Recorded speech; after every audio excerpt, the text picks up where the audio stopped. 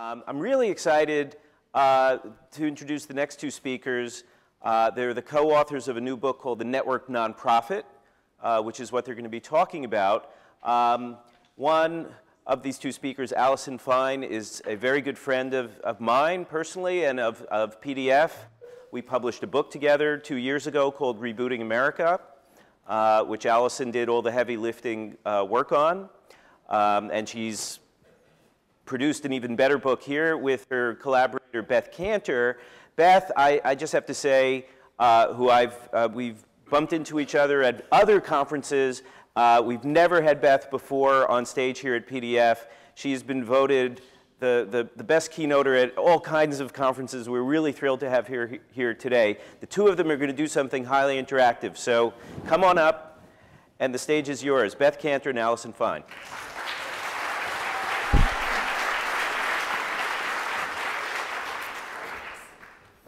Good morning.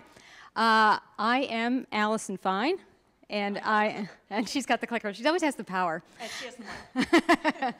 This is a partnership.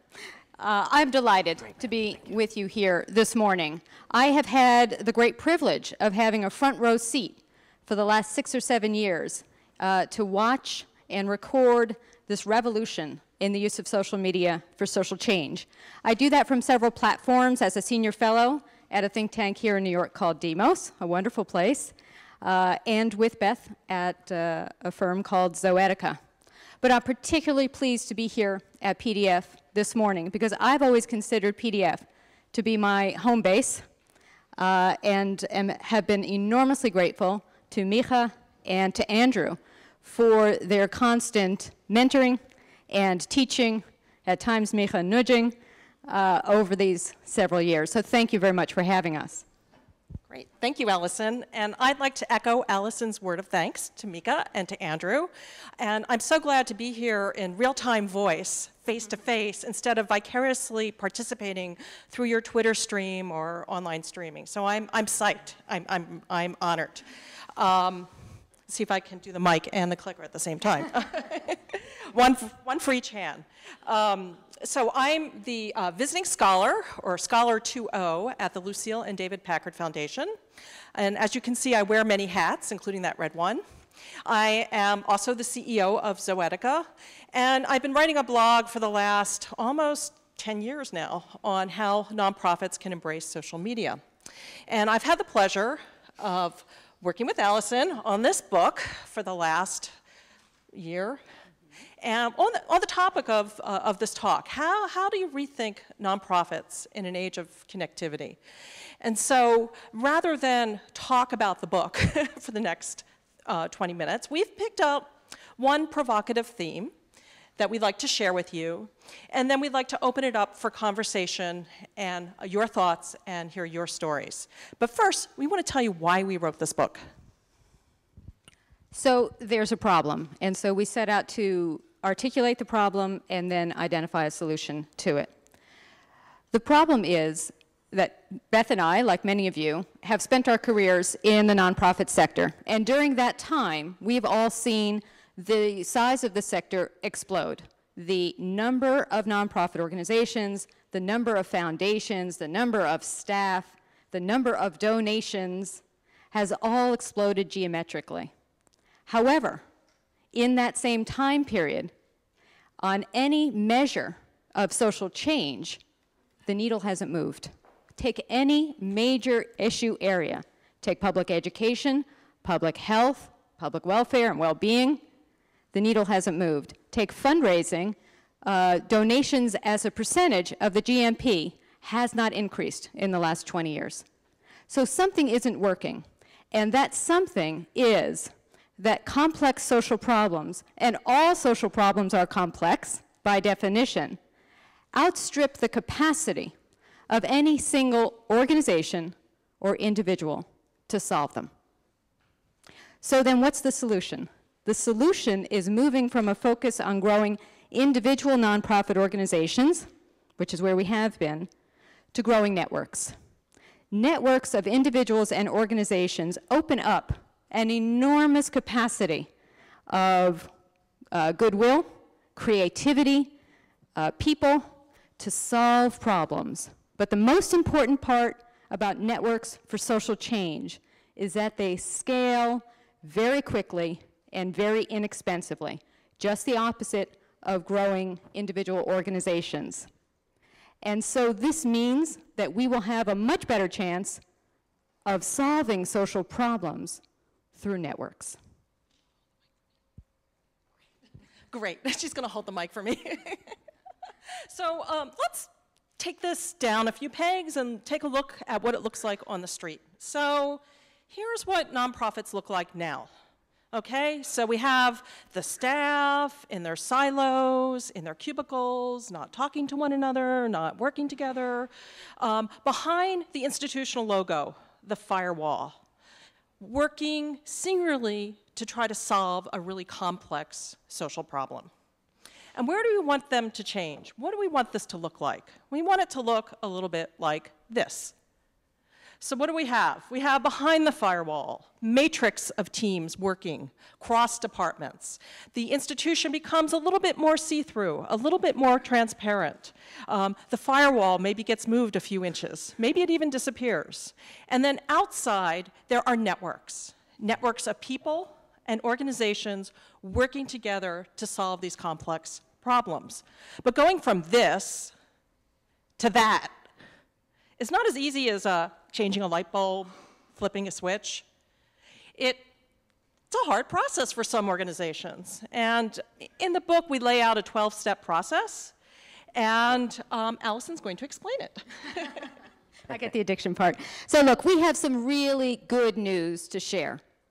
And that is, had we been talking about this 3, 4, 5 years ago, the only organizations we could have shared with you that were network nonprofits would have been those that were born this century.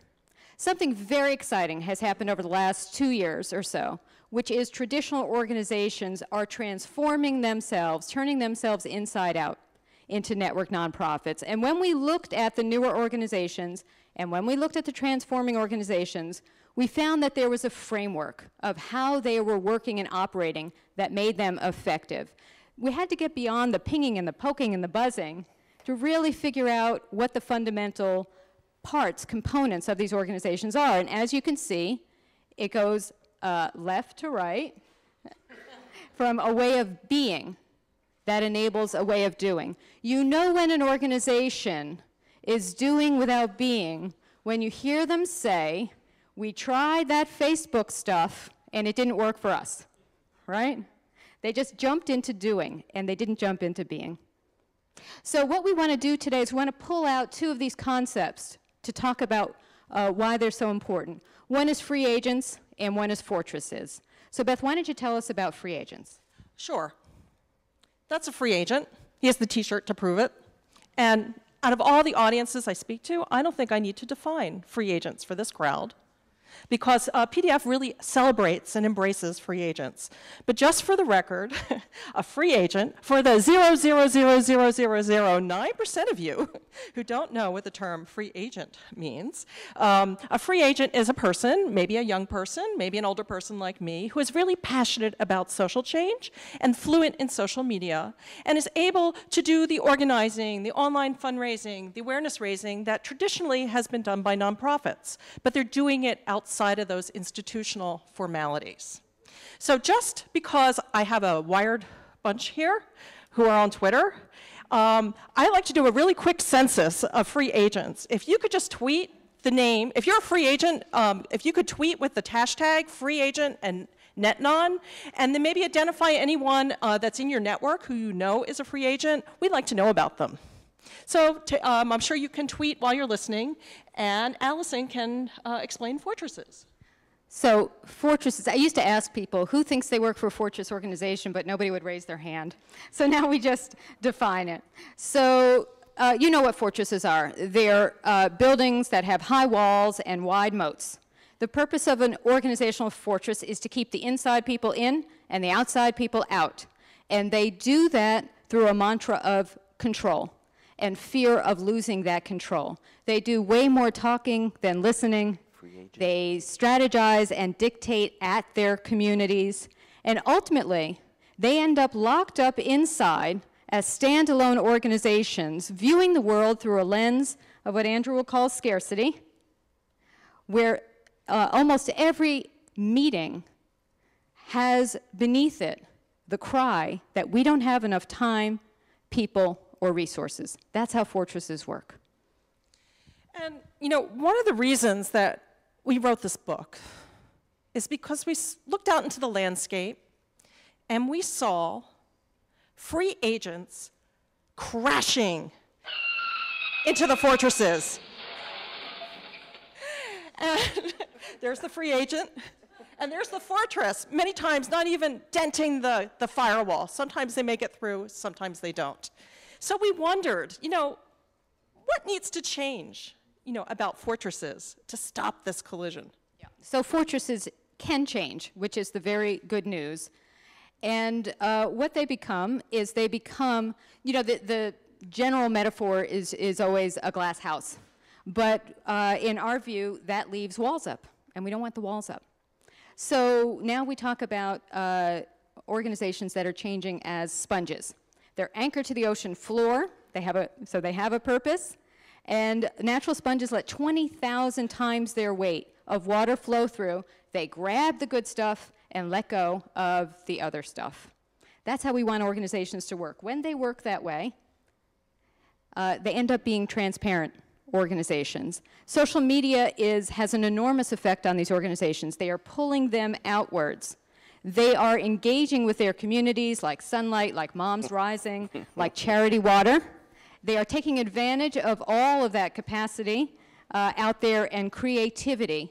And they view the outside world as agents of change, not as competition and not as sources that drain them. You know, so this has left us with this aching, unanswered question that we're dying to talk to you about. How many free agents does it take to turn a fortress inside out? So, come on, we had so much fun with light bulb jokes and free agents and fortresses. I'm sure we can come up with a few. So let me tell you about a real story that happened to us when we actually saw one of these collisions happen. In fact, last month. So meet Sean. Some of you may know of his work, Uncultured, and I think he's a poster child for being a free agent. He's 29. He dropped out of graduate school a couple years ago because he has this overwhelming desire to stop extreme global poverty and thinks that his generation is the one to solve it. But he knows that doing work on the ground in places like Bangladesh, you know, helping widows, helping malaria survivors, you know, he can't do it alone. So what he's done is taken to social networks. He's very fluent in using tools like Twitter, YouTube, and he shares his story with his network. And he's basically created a movement of people who care about this issue that are in the palm of his hand or in the viewer of his flip camera. And he does this in a way that's different than traditional nonprofit institutions. So we witnessed a collision last month at the N10 NTC conference. And Sean's frustration with traditional organizations really filled the room. So he came up and he grabbed the mic and he spoke to a room full of nonprofits, and I'm gonna have to read it. The problem isn't social media. The problem is you. You are the fortress. You know, I have 250,000 followers on Twitter. I have 2 million views on YouTube. It's not me. You're the problem. You're not taking me seriously. And then he stood up, and you can't really see it here, and he pointed a finger, that one, a nice one, to Wendy Harmon from the Red Cross. And he said, you know, when the Haiti earthquake struck, I wanted to connect my network with your organization and mobilize them to help. But you just dismiss me as some guy on YouTube. Crashing. There we go. Okay. Memorable. Okay, I searched an hour for that sound effect. Beth likes to get. Better laugh. She gets her money's worth out of her sound effects, right? Right, and it works, so I didn't have to replicate that here on stage. So the story doesn't end here. okay? So a month afterwards, throughout the month, Wendy had engaged with him on his blog. They had several email exchanges, and she invited him to a meeting at Red Cross headquarters just to explore how they could work together. And now he has called the Red Cross the Unfortress. Which is one step in a long progression of small steps to change traditional nonprofits. Right, so we're at the beginning of this journey. You know, we wrote a book, but it's certainly not the end of the story. We're at the beginning of the beginning on this. This kind of change is going to take courageous and humble leadership on the part of organizations. In your bags, there's a flyer that has a URL for the chapter on social culture in our book, which is critical to this kind of transition. But we really wanted to have a conversation with you today. So we thought we would pose two questions that we've been wrestling with, which we would like to learn from you about what you think about these questions. So what has been your experience in turning fortresses inside out? And should we try to change free agents or just let them be? Great question. Come to the mics on the side and let us know what you think. Well, wait, or we'll play the sound effects again. No. You know, we should tell you that we've worked together for about 5 years now, written several papers and a book together. This is our third time in a room together. And we find it amazing that we look so good together. Don't we look terrific, right?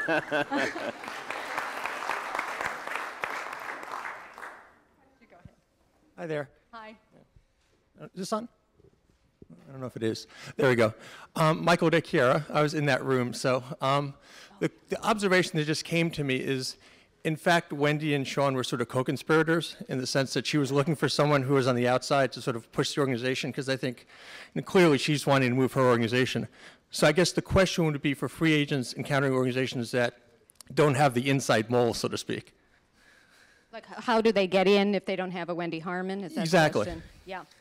So look, I'll start and you can finish it. The Red Cross is a remarkable story right now. If you had looked at the Red Cross right after Katrina and then compared it in January to Haiti, it is in many ways a very different organization, much more open to the world and listening, and that's because of you know, Wendy's efforts in that regard. So, you know, free agents, I think, are going to have to knock on many doors for organizations. I think the problem becomes a very quick frustration with getting turned away immediately. And this is a recognition that not all organizations are where the Red Cross is right now. Yeah, and I remember, I don't know if you remember in the room when Sean got up and he said, I have 2 million views on YouTube. 5 other people handed them their cards. So not every single nonprofit is a fortress, and I think that if nonprofits that have a social media presence need to be listening to people like Sean. In fact, he wrote a blog post this morning about how to help free agents and what he needs. He's advocating for this, and it comes down to listening and building relationships and taking them seriously. Respect. Is there someone there? No, we can go here. Is there someone there? You can go. That would be me. Hi, I'm Tracy Mann. I work with South by Southwest, and I also work with a kind of a guerrilla NGO called Climate Wise Women. I've had some very bad experiences trying to turn out the fortress, and I'd love to hear your comments on what you do with large NGOs who feel that they own an issue and nobody else gets into that space. Could you comment on that? Right. So this is just exactly the issue of fortresses feeling like they have proprietary control over issues and people and messages. So what's happening is they're losing, if they ever had large market share, they're losing it. There is a crisis for large nonprofit organizations now, particularly those that were created last century and have been living off of their donor bases, those direct mail donor bases, for a very long time. There's even speculation that many of them will go under in the next couple of years. So what's going to happen is they're either going to change or they're going to go under. But we are seeing a willingness, a number of them, for instance, Common Cause, a group we're working with now, that understand that they have to change. The change may not come as quickly as those of us on the outside want, but the change is happening. Yeah, I think it takes a lot of patience. having talked to a lot of people working in fortresses. And that very first step is really important, is the kind of, don't let the skepticism quiet you or scare you, and actually to embrace it and honor it and celebrate it, because don't let it stop at the skepticism, because that opens up the first conversation. And then being able to ask, what's the worst that could happen? Can we try a small pilot and see what happens? Great, thank you. But one of the things that we see is when social media and networking is left to the summer intern down the hall, you can get something started, but you can't sustain it organizationally. That kind of capacity over time only comes from the commitment of organizational leaders. Jed? That's exactly what I wanted to ask about. Oh, darn. My name is Jed. I've worked at a couple of large organizations and have tried to be like you guys are, an evangelist, I call it. But my question is, what do you do after you leave? What is people come in, let's say you have a good sponsor who comes in, who invites you in, and you get some momentum going at an organization on a project or on a concept on what it means to both be and do in the right balance. And then you or the consultant that they paid more than you, who took them for a lot of money and left, what do you do when you leave? Okay, fine. See, I think that the social media can't be built on the shoulders of one person, and that it needs to be everywhere within the organization.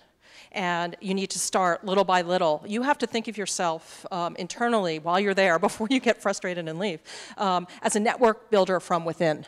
That's exactly right. And start bringing the fire to people in little, small amounts so they don't get burned, getting them excited. You have to be the cheerleader. And then, so you have to build it so that it's still spinning, it's still there when you do leave. We like to say that social media is not a spectator sport, it's a contact sport. We need everybody on board. This isn't a social media department. It isn't one area that has this function. This has to be whole organizational capacity. But sometimes it's only a consultant who's really bringing this, religion. That's a mistake. It's a mistake for an organization to hire a consultant to do that. Right, and that consultant ought to be building organizational capacity, not just coming with expertise and leaving. Hey, my name is Decker Gongang with Mobilize.org. I can't hear you.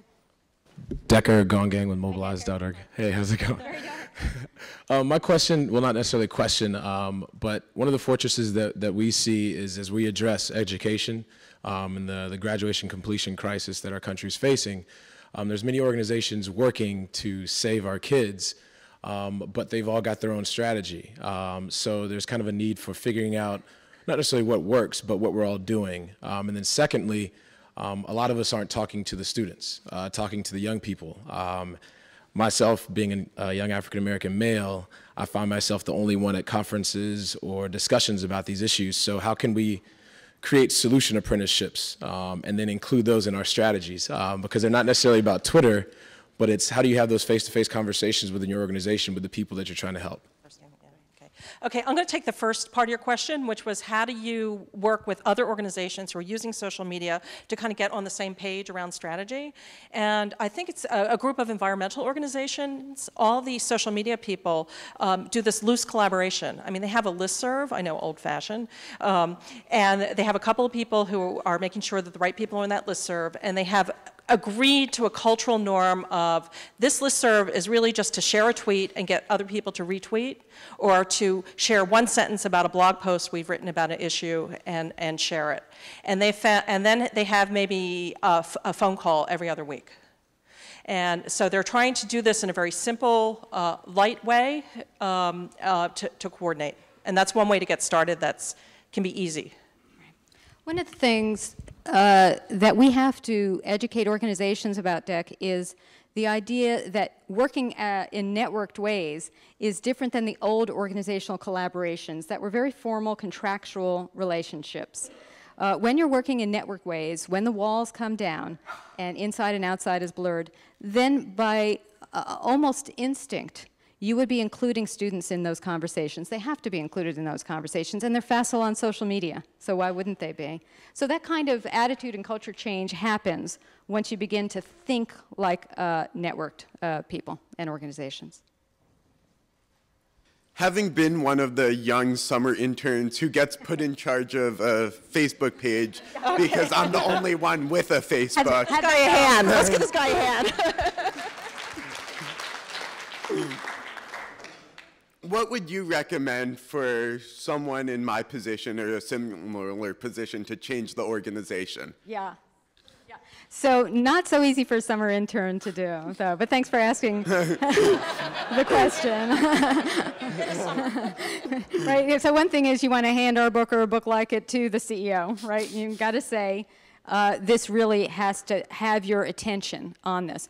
One of the things that we love seeing, and we're starting to see a little trend in this, are folks in leadership positions in organizations or on boards availing themselves of the capacity, the creativity, the know-how of younger people, and engaging them as reverse mentors to come in and teach them about social media. We were talking to somebody a couple of weeks ago who said, how do we get mentors for our young interns? And we said, think about it the other way. Those interns should be mentors.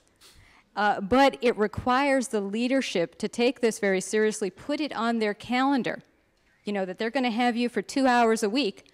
Show them Twitter and practice using it. That, for the organization, would be a much better use of your time in helping to build the organization's capacity than throwing up the Facebook page that they're going to ignore once you're gone. Right, it's sort of a new definition of social media interns, sort of as a peer trainer, as a coach.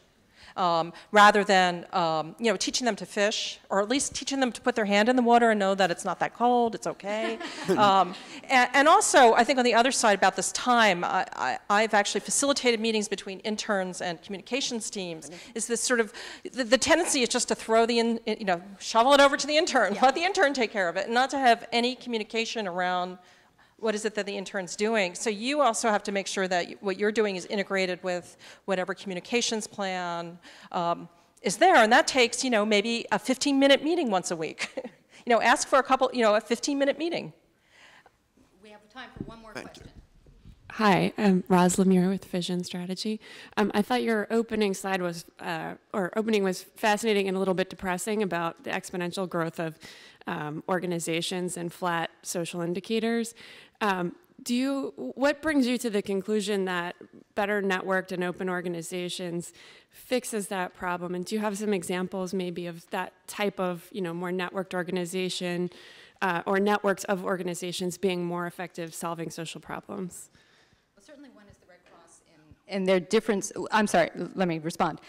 Yes, when you look at an organization like, say, the Red Cross that has become more networked, the capacity they were able to tap right after the earthquake in Haiti, right, the capacity of people on the ground, groups on the ground, individuals on the ground, was capacity they could have never tapped after Katrina. They, in fact, ignored it after Katrina. So that's a way of saying, you know, that's one great example, I think, of being able to see this network as a source of abundant capacity for an organization that can scale immediately in an issue like that. You know, I was also thinking about TechSoup Global. I don't know if you're familiar with TechSoup Global, but there are an incredible network of affiliates all around the world where they're distributing Microsoft and other products, as well as capacity building services and training. And what was interesting, obviously they didn't have a partner on the ground in Haiti, but in Chile they did. And so once the earthquake struck there, their partner was able to create a mobile telecenter so people could contact their relatives. And within their network of other organizations and people, they were supporting it, they were sending equipment, they were sending funds. So it's kind of paying attention to building up those relationships, and it comes down to people. We say it's making relationships and working with one another. Allison, Beth, thank you very much. Great.